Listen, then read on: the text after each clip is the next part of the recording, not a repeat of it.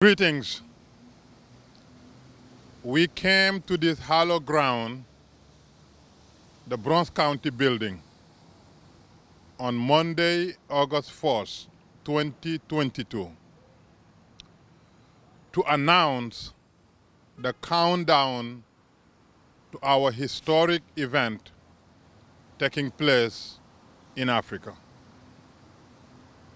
As all of you have come to know, for the past 11 months, the Africans in the diaspora, particularly the ones in New York City, have been organizing, strategizing, and mobilizing what we deemed one of the most innovative self-empowerment socio-economic program on the continent.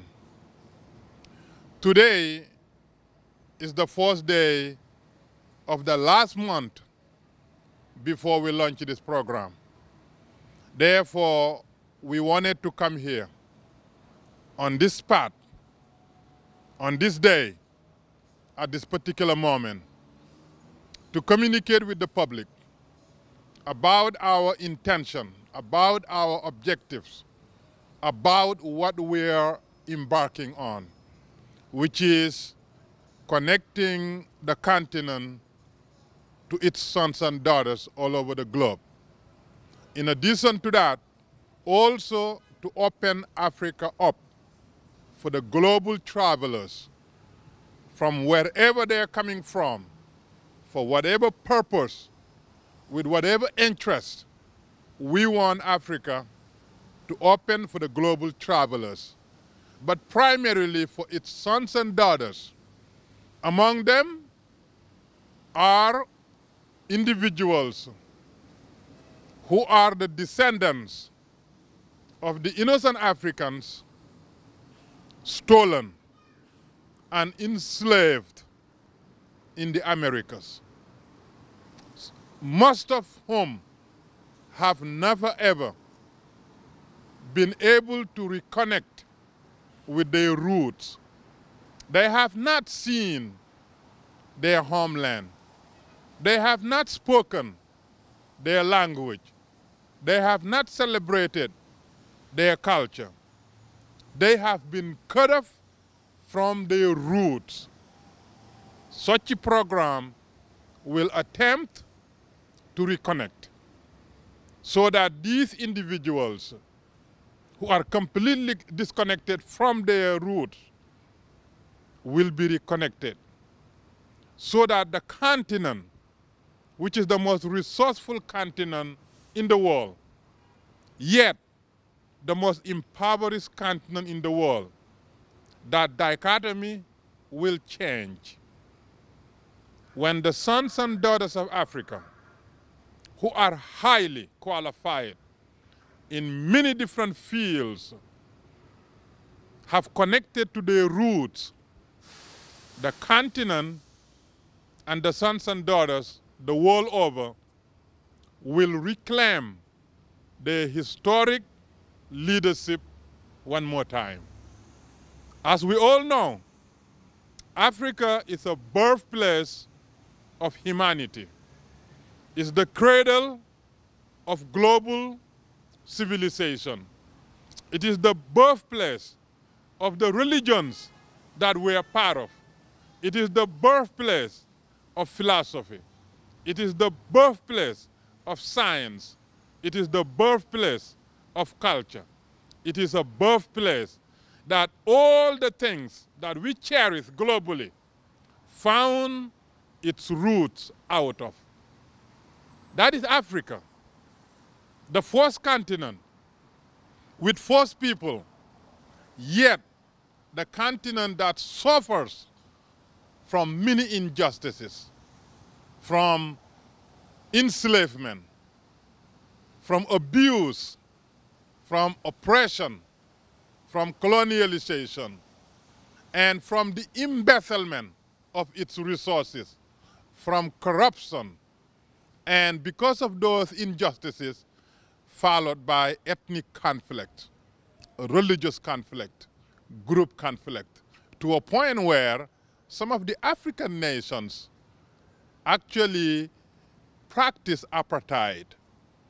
Some European guests who came to Africa and in due time took over and then denied the Africans their right to their nation, their right to their resources, their right to their political power.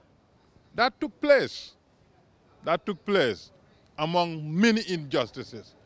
So for the past 11 months, the Africans, such as myself and many other leaders in the diaspora, strategize effective ways in which we can be part of the socio-economic development of the continent and its sons and daughters. And we came up with a program that we believe will be one of the most innovative programs, and that program is called Daylight Africa Week. A week-long traveling throughout the continent, exploring the continent's resources, meeting with the Africans, studying the Africa, and then connecting with the Africans. And when that happens, individuals who travel and experience and gain understanding will then decide for themselves which avenue would they want to take in their relationship to the continent. Do they want to invest? Do they want to support a child in school? Do they want to establish charitable endeavor? Do they want to buy second homes? Or do they want a contracted marital relationship? Whatever it is that interests them is our goal to facilitate that. Now, let me tell you the difference between Daylight Africa Week and the current trips and traveling to the continent.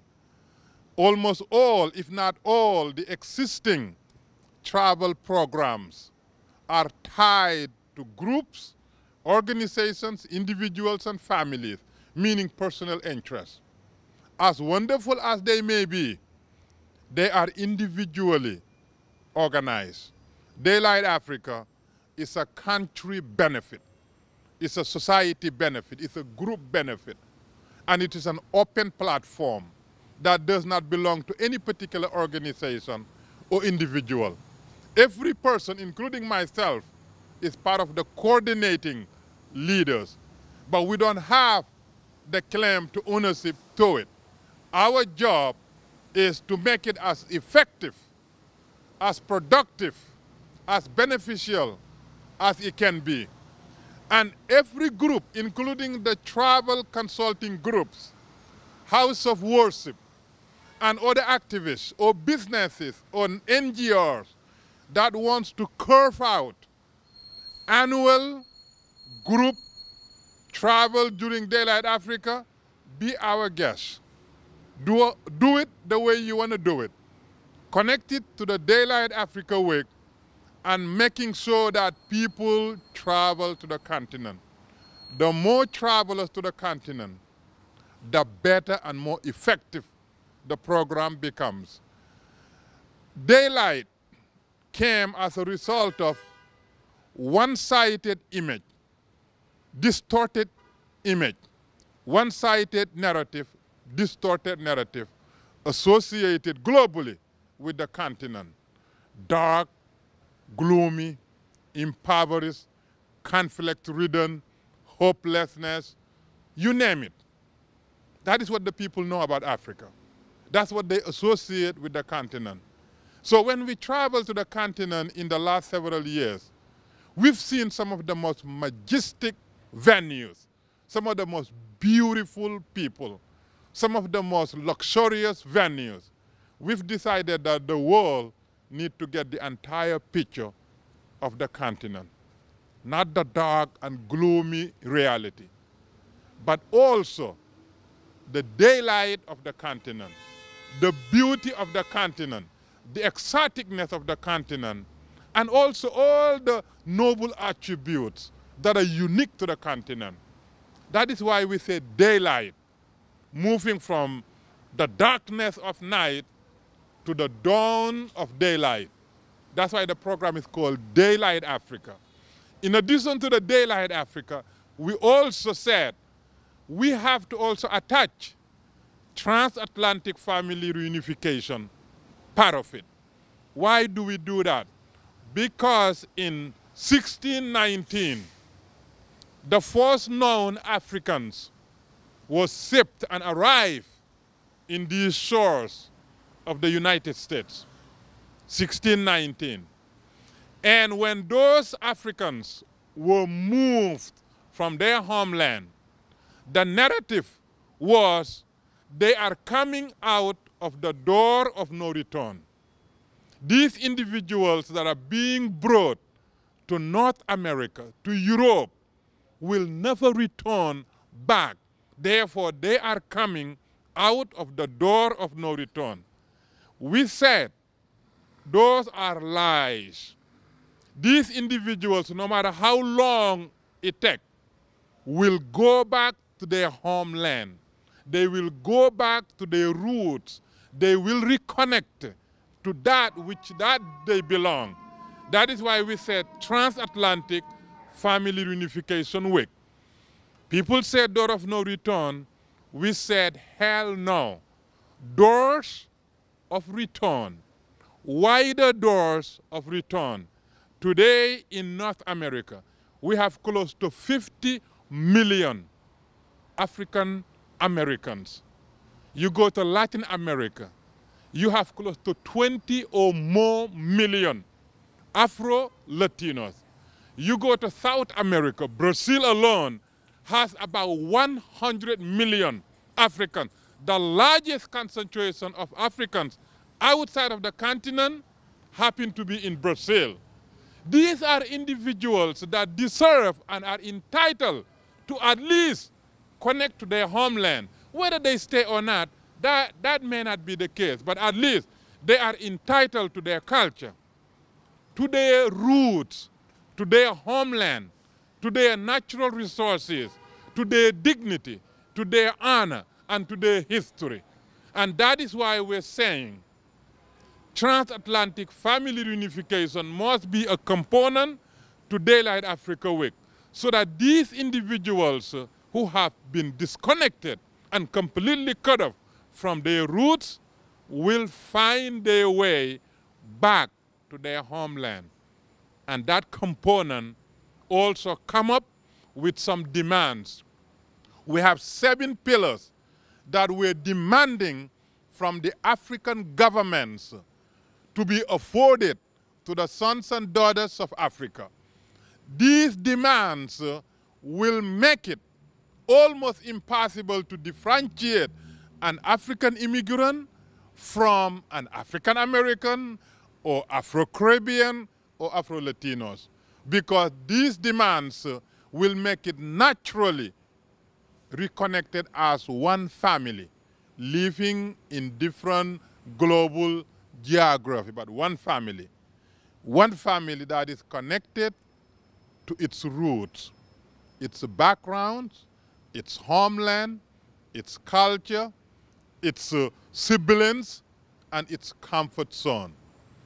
We launched that program, that component, at the United Nations in front of the Ark of Return. The Ark of Return. This component was launched there for symbolic reason. Now, let me briefly walk you through what will take place during Daylight Africa Week.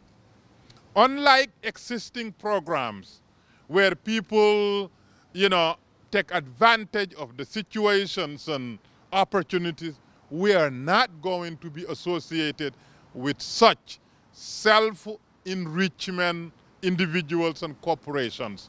That has been the biggest obstacle for Africa's development. That has been one of the worst situations that prevent Africa to move from one developmental milestone to a next. This is how we're going to do it.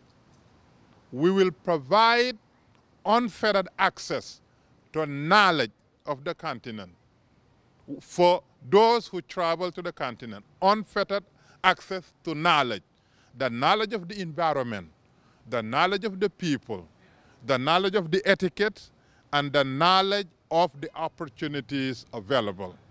Once people have unfettered access to that, then they can make an informed decision as to which way to go. And we're doing it free of charge. Nobody will ever pay us a fee. Nobody will ever pay us a fine or nothing. That is the current status quo. We don't want to deal with it. We want people to come and freely benefit from our sacrifices. Why do we do that? Well, because that is the only way we move from the brain drain that is killing Africa and also the horrendous socioeconomic conditions of the African descent people all over the world. Daylight Africa Week is conceived to be the most innovative self-empowerment program ever conceived by Africans in the diaspora in empowering themselves and reconnecting people to the continent, and by doing so, taking the continent to its rightful leadership place. Today is the beginning of our countdown. Today makes it a month before the launching of the historic Daylight Africa. During the week, we will be in Senegal and the Gambia in West Africa. We will meet with those in authority. We will discuss with them ways in which this program can be enhanced, improved, and make it the most viable, the most lucrative program for all the stakeholders. 8 days of intensive interaction, fellowship, sightseeing, forums, visitations, and discovery. 8 most intensive days of reconnecting Africa's sons and daughters to their homeland, to their roots. 8 days that will transform the lives of the participants, and by doing so, transform the continent from being stagnant to being very, very progressive in its economic development. Africa is the richest continent. It should be the #1 economically. Africans are among the most educated now. We should be innovating, inventing. We should be leading all that we consume, we transport, and all the services that we need now. And through this program, in due time, that will happen. This is the best contribution that the Africans in the diaspora can make to their people in the diaspora as well as to the continent. God gave us the ability and the opportunity. The only thing left is the will, and the will we just have now. Join us from September 2nd to September 10th to be part of Daylight Africa Week. Come to Senegal, come to Gambia, be part of history, be part of the most historic travel to the continent. If you spend a dime, that dime is an investment. If you spend $1,000, it's an investment. You will never ever regret it, because as we continue to move on, those who were there in the beginning, in the launching, will forever be known as the founding leaders for Daylight Africa Week. With that being said, I want to give thanks to all our diplomats, all our elected officials, all the participants, and all the coordinators, and all the supporters, and those organizations that have pledged their financial support to making sure that this program becomes successful. We say thank you. This is something that is in our hearts because we know it will change lives. Thank you, and God bless you. And the countdown now to Daylight Africa Week has just begun. Thank you.